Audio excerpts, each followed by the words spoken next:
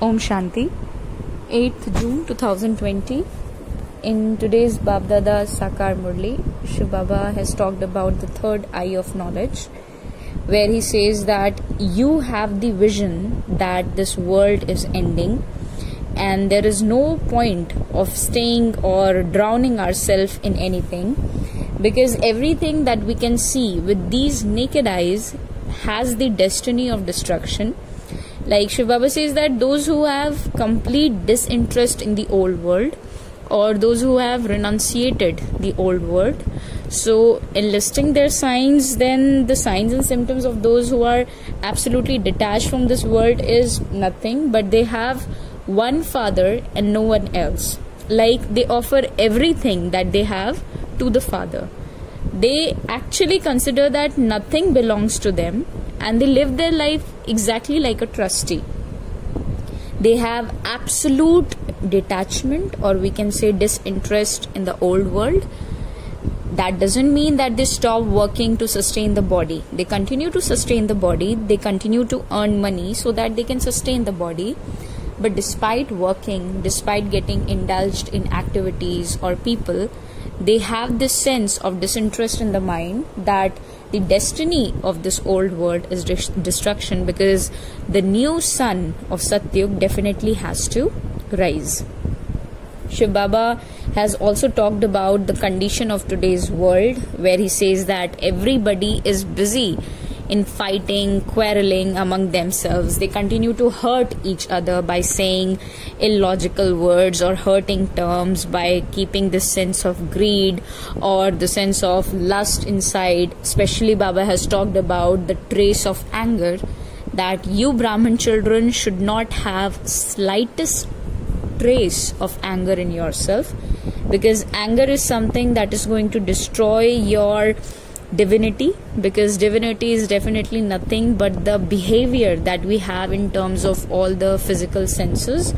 So that's why Shiv Baba says, despite you have so many storms in your mind, but don't let your physical senses act in a weird way. Like Shiv Baba says that destruction does not take place when other religions come into existence. Like when Jesus Christ was responsible to establish Christianity, at that time the progress of this world, the old world, was taking place, which means the world was getting older day by day, but it was not reaching to an absolute ending point. But this is the contrast that we can have while comparing the new religion that Shiv Baba establishes, and that is the religion of deity, the eternal deity religion, where we can see that after establishment of one religion, that is deitism, all other religions have the destiny of destruction. This is the contrast that we can have in terms of establishment of other religions and that of Shiv Baba's religion, that is deitism. Shiv Baba also says that the old world is not destroyed at any of those times, but we children understand the fact that Gita is definitely the only scripture, and that Gita establishment is taking place right now, or that Gita episode is repeating right now, which will be in the remembrance in the coming next cycle definitely. Shiv Baba has also raised the importance of Sangam Yuga, that it's important for you children to keep churning, that you are standing on the Purushottam Sangam Yuga, where the soul has to become superior in all aspect when it comes to mind, words and actions, and that can happen only by following the dictates that is given by the one Father, the one Almighty Authority. Shiv Baba also said in today's Murli that he is giving us the knowledge of unlimited aspect. Like he gives the understanding of this unlimited drama, eternal drama. He gives the understanding of soul and supreme soul, and we really don't have a destiny of destruction or death, because soul and supreme soul, both of them are absolutely eternal and unlimited. Shiv Baba creates a sense of unlimited disinterest in we children, so this knowledge is unlimited. There is no point of putting any foundation or limitation to this knowledge. Like other knowledge, they do have a limitation, they do have a particular time period, but the cycle is of 5,000 years and it will continue all the time.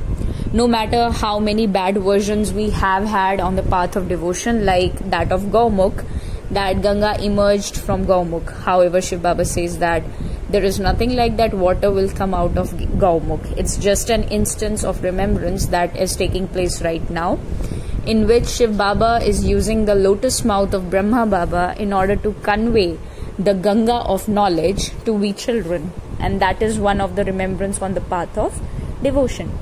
Shiv Baba has highlighted the importance of cooperation, that the power of cooperation makes even something impossible possible. It is basically a fortress of safety, Shiv Baba says. He also said that when you have the awareness of double light, this double light can be really understood in two aspects. However, we can relate it in many ways, but the simplest possible way of understanding this concept of double light is that you keep yourself and Baba together like a team. Like you are a point of light. Shiv Baba is also a point of light. So maintain this double light state of mind. The another aspect of understanding is one light is from the loads that you have in your mind. Stay light from that. And the second concept of being soul conscious. So either ways we are remembering Shiv Baba, and that can help us to overcome any tough situations or mountain-like situations in a very flying stage. Like if we spend our times in breaking the mountains into pieces, so it will require more effort and time. However, if we plan to fly over the mountain, so that will decrease the amount of strength and time required to pass that particular situation. So this is what we have in today's Murli, and the unlimited detachment or disinterest from this world so that we can become the destroyer of attachment is actually the real essence of Murli. Om Shanti.